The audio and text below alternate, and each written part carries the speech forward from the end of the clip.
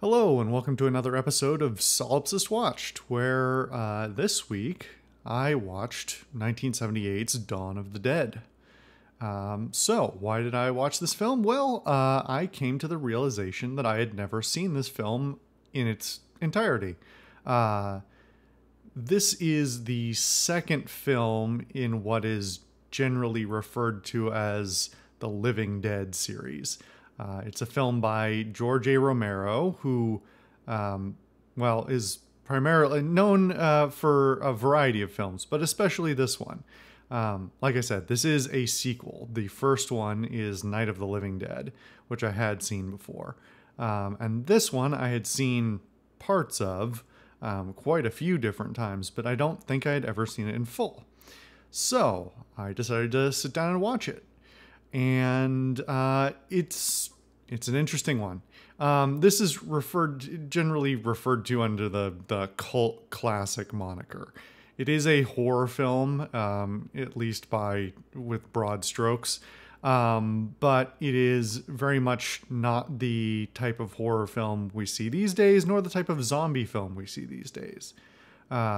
If you're unaware, zombie films and zombie media have a long history, going back to the 19th century and even earlier, depending how you count it. There were a number of zombie films in the early movies era, in the 20s and 30s, that were much more focused on the voodoo zombies. And George Romero really was, he's referred to as the father of zombie films because basically with Night of the Living Dead and then Dawn of the Dead, he really revived and then redefined what a zombie film was and what zombies looked like in media. Some of you may have heard the term Romero zombies before. That's named after him and these films, because he set essentially new definitions for what zombies are, what they do, what their motivations are, so on and so forth.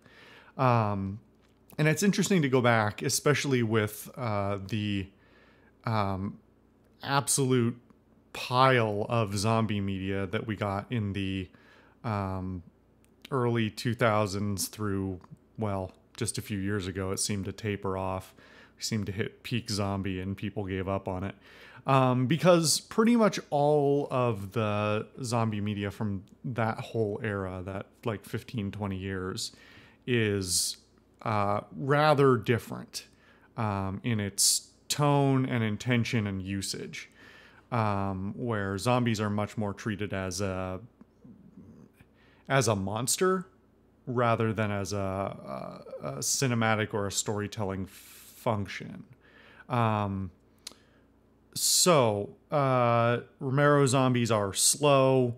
They are afraid of fire. They have some intentionality. They don't just wander around and only react to sound and stuff.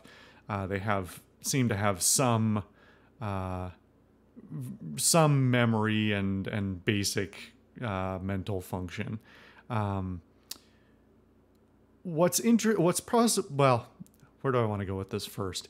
What's possibly most interesting about this film is that it is much more using the zombies as a setting, as a set piece, and as something for the actors to play against. The film establishes itself in the middle of an ongoing zombie pandemic. And I'll come back to it several times probably during this discussion, but this film is possibly more pertinent now than it ever has been since its release, and in quite a few different ways.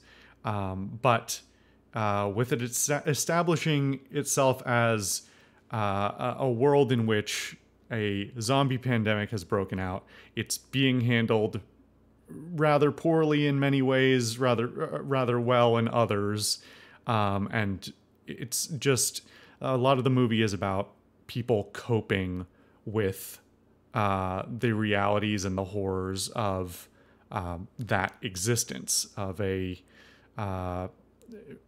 existence where their lives are threatened on a daily basis by a horror they can't defeat, and that they are increasingly being worn down by. And it's really, in many ways, more of a I mean, Romero is somewhat known and somewhat known for his films being rather unsubtle social commentaries. I would not use the word unsubtle. I think there's a lot of subtlety in his work, but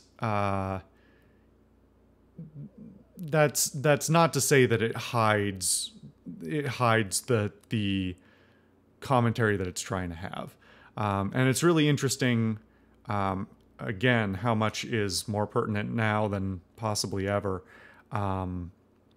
The criticism of a great many social topics, not the least of which is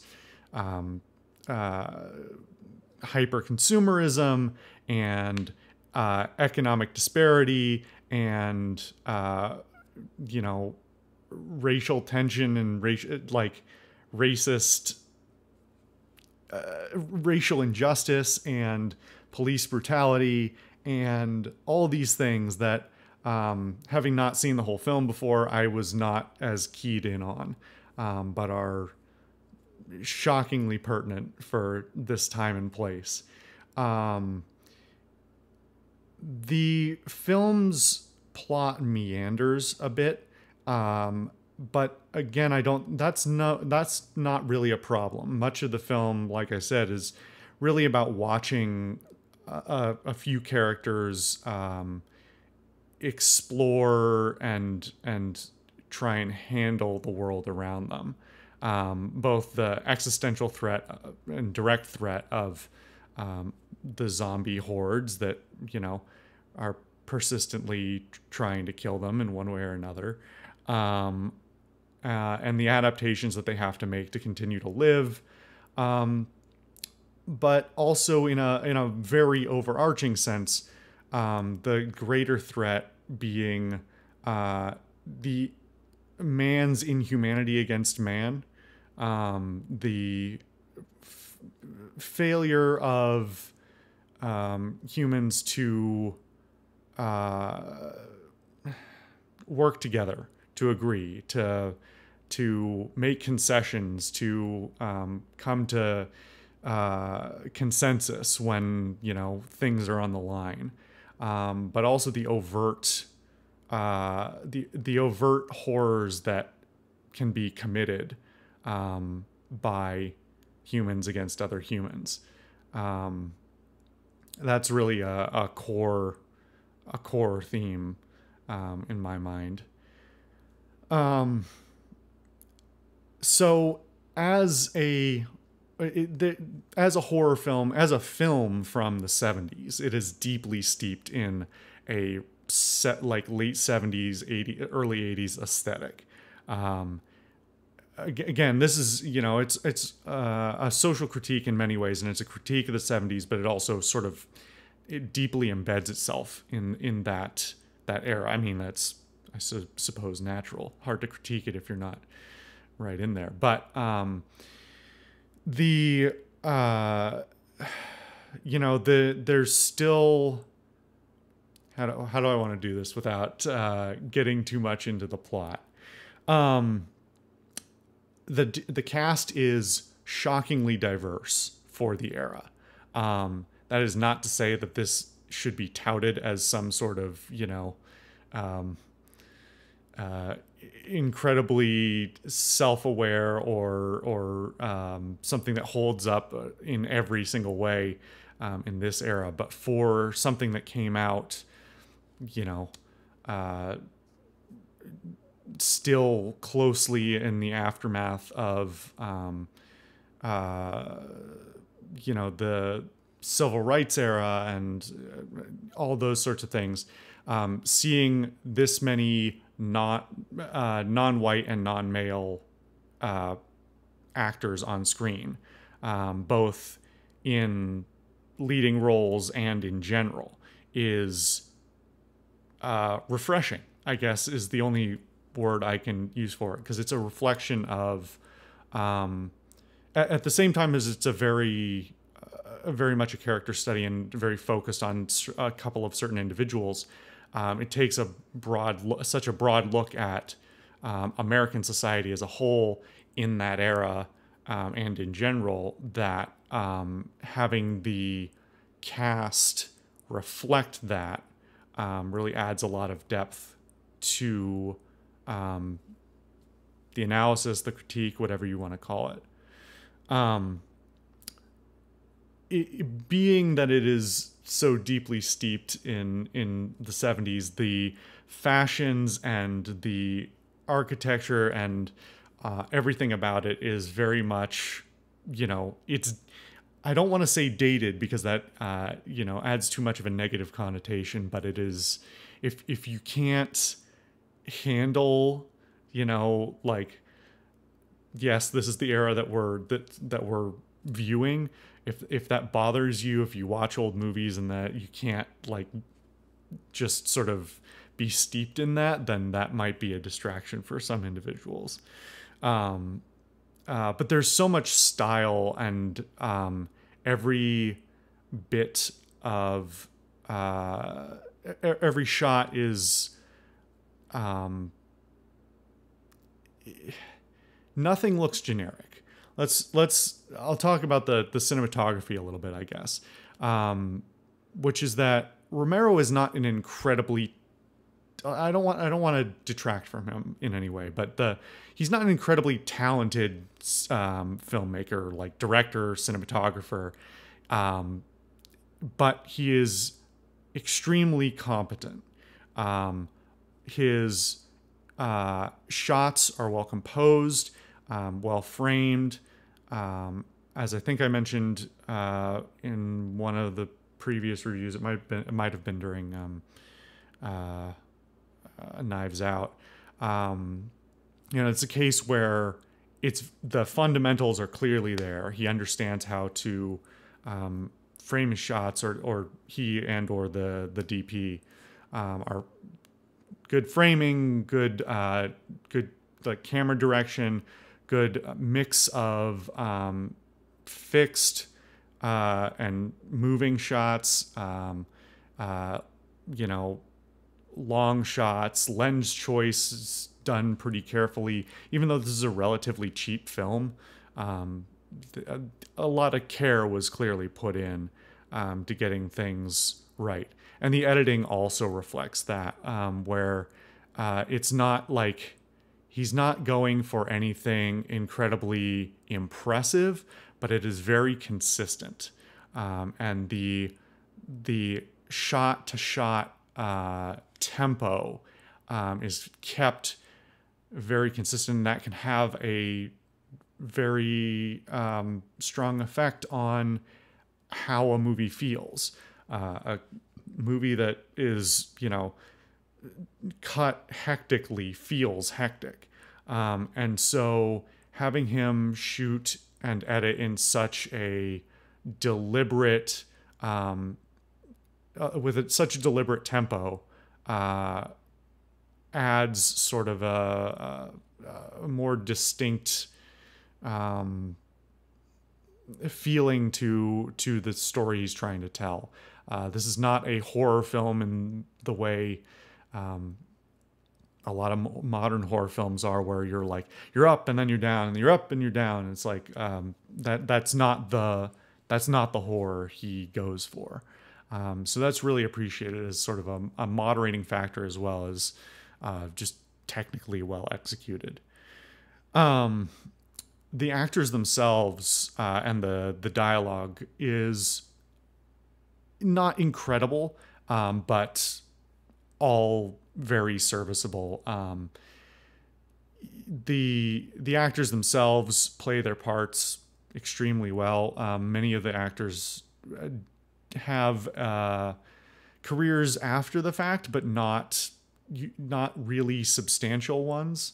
Again, this was a bit of a rather minor film at the time, very successful, but in the grand scheme of things that were releasing, it's a horror film in the 70s. It's niche. It's fundamentally niche, and I mean, $1.5 million is not nothing, but even in 78, it's not a lot of money to spend on a film. That said, we should probably talk about some of the production things, because I think they're important both in a meta sense and as their direct effect on the film. So the version of the film that I watched was I believe, the original release, quote unquote, extended cut or director's cut that was cut for the Cannes Film Festival by Romero. The theatrical release is 22 minutes shorter, I believe. And I don't know. I've read a little bit, so I know a little bit, but I don't know all what was cut out. Supposedly some of the there's a bit of a tone shift because they cut out some of the content that is more comedic, although calling it comedic is... I feel like the mix of tones in the film actually works really well. The alternation between the horror aspects and the comedic aspects and the dramatic aspects are all really well balanced. So I'd be surprised if I thought that the cut that removed that was, or removed some of that was better. Although, I'm willing to be surprised. This film also had a lot of... Romero worked closely with Italian filmmaker Dario Argento, who is a rather prolific filmmaker in his own right, probably most well known for Suspiria, not whatever remake they made recently.